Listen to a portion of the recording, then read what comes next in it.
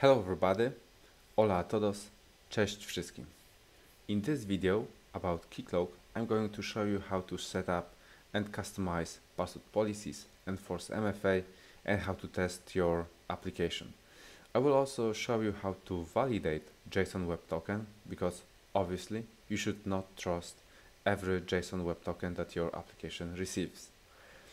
In case you don't have Keycloak running, please check out my previous video which shows how to set up Kubernetes on Keycloak on Kubernetes. Keycloak is great for SaaS products, cloud-based SaaS products. It fits really nicely into multi-tenant architecture. You can create a new realm for every customer or for every tenant. This way you can have a full control and full flexibility over customers' requirements. For example, some may be very rigorous in password change frequency, require special characters, different length of password history. Some can have MFA optional, but for some MFA is a must. This all can be customized per customer, per tenant, or as Keycloak calls this, per realm. So let's see how to do this. Before we do this, we have to make one small change to the deployment which I showed you in the previous video. In this video, we will use keycloak.org/app. That's a test application which was developed by Keycloak developers. It is an application that is delivered over HTTPS. So we need our application to be HTTPS as well.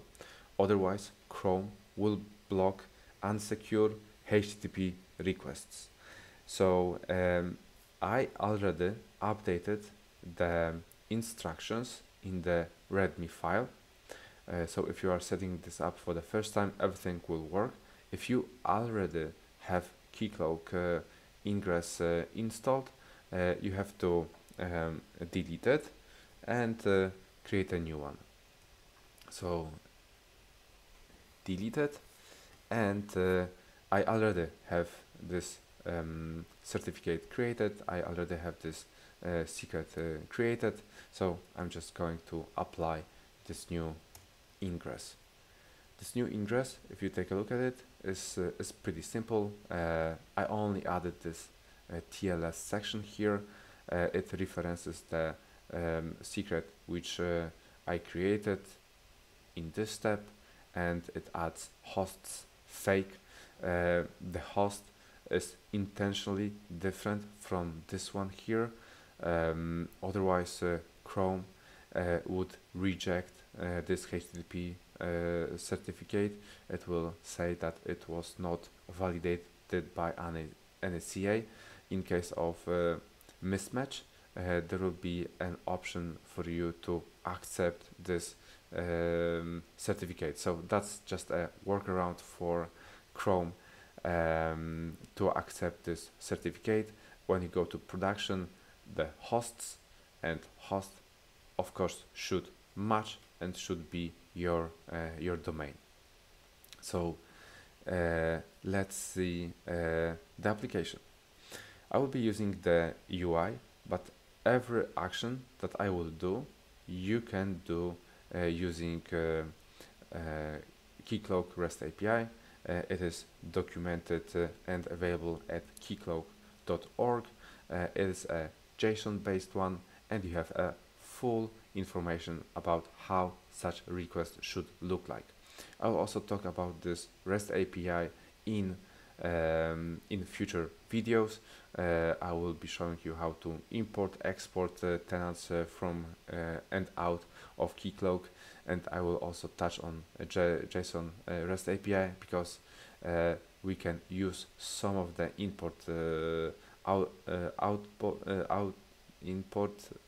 export functionality together with the REST API.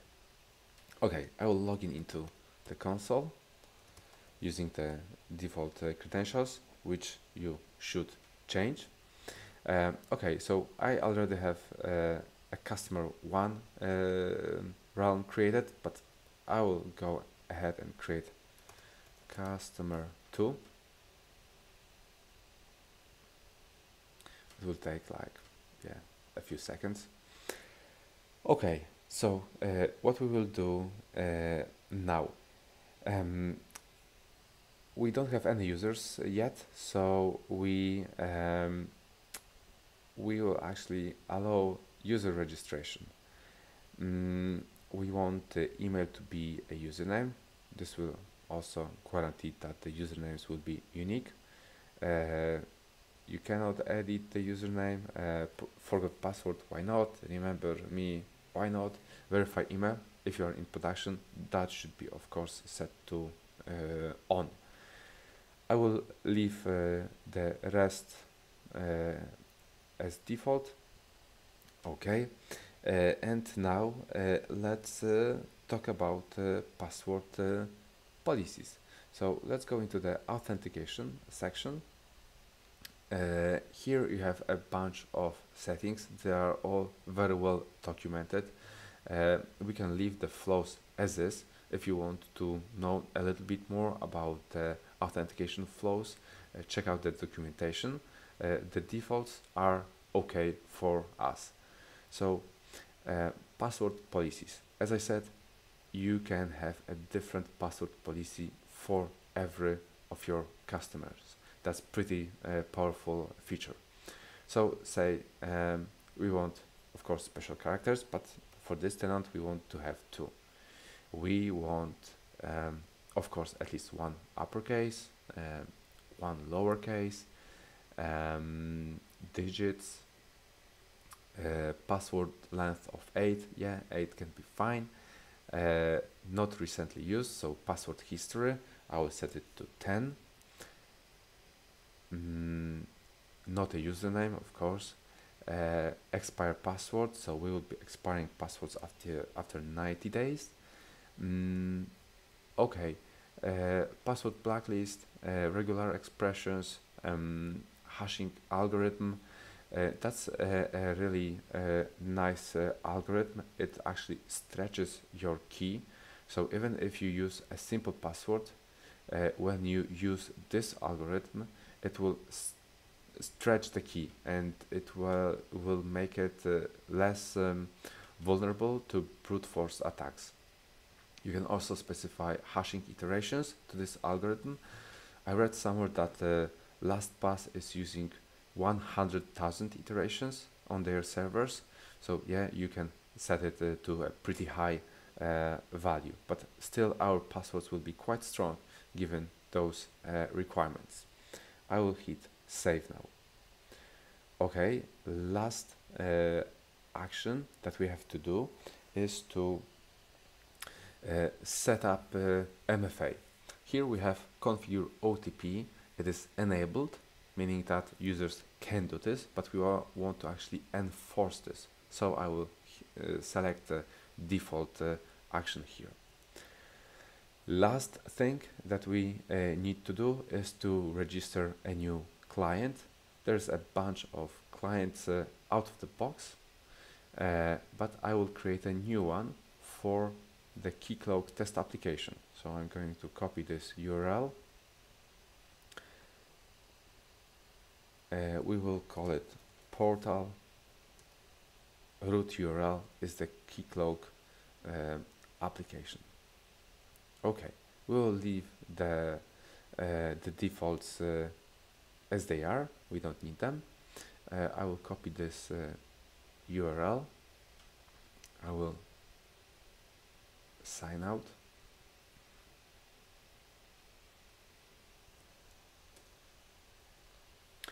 And this is the customer to login portal. We don't have any users yet. We have the forgot password, remember me, register. These are the features that we selected in Keycloak. So we are going to register. Password. I will make a mistake on purpose. So yeah, you can see that we set 2 special characters, and we have to provide 2 special characters.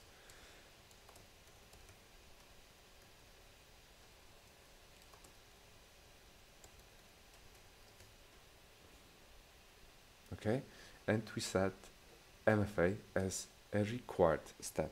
So let me quickly take my mobile phone. I will add it.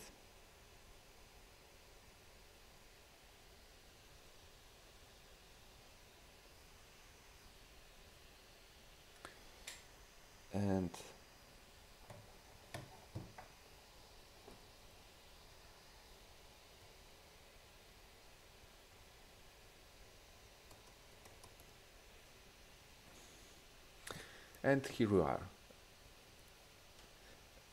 We can do some management of our own account, but yeah, the most important one is that we already have this setup, and we can use Keycloak to test our sample application. Okay, so let me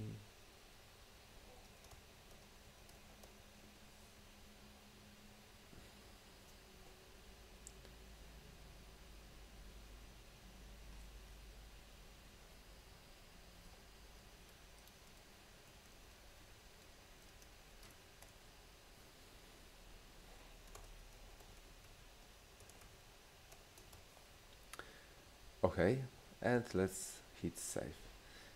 Now we can sign in into Keycloak. We are redirected to Keycloak. I will use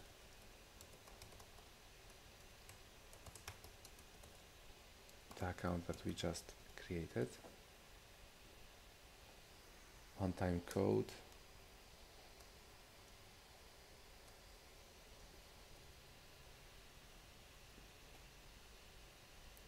Okay, I have a breakpoint here.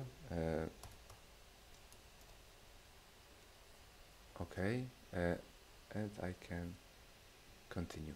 So I logged in the JSON Web Token.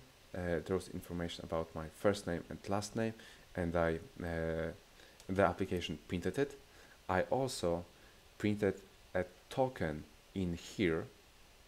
This is the raw token that the application exchanged. So I can copy it and verify it. I will use JSON Web Token .io website. It is a pretty neat tool for debugging or troubleshooting and verifying your JSON Web Tokens. As I said, as we already know, JSON Web Tokens are open, industry standard method for representing claims securely between 2 parties. So let's check how securely this is done. So I will paste the raw token in here. As you can see, the tokens are color coded. Sorry, the parts, there are 3 parts of each token. They are separated by a dot. And for convenience, in here they are color coded. That is just a sample JSON Web Token which automatically appears on the website. I will paste our JSON Web Token, so we can have some information about the token in the header part of it, what type, what algorithm was used. Then we have the payload, which contains the information that Keycloak provided. It has some metadata in here. It also has some of the attributes about the user, and we can have different attributes per client. We created a client dedicated to keycloak.org/app. We can have different clients for different systems that can actually contain different attributes. The third part of the JSON Web Token is information about the signature. So how do we verify that this token was actually issued by our Keycloak server? So we can get the public key from here. That's the RSA key. We can get the public key. It is not a valid PEM format. That is why I will use REST API with some bash commands to actually make it a valid PEM. So I will just curl it. This is a public information because public key can be read by anybody. This endpoint returns a JSON, so maybe yeah, it's a JSON. It contains a public key field, which is just a string. We have to extract it from this JSON and fold it into lines of 40 characters, and then we have to prefix it with begin public key and end it with end public key. This way we get a valid PEM representation of our key, and we can paste it in here, and yeah, signature was verified. That we now know that this JSON Web Token was signed by a private key which is known only to our Keycloak server. If, for example, I will change it, yeah, invalid signature. I should not trust this JSON Web Token because it for sure doesn't come from the owner of the private key, which matches this this public one. So folks, that's all in this episode.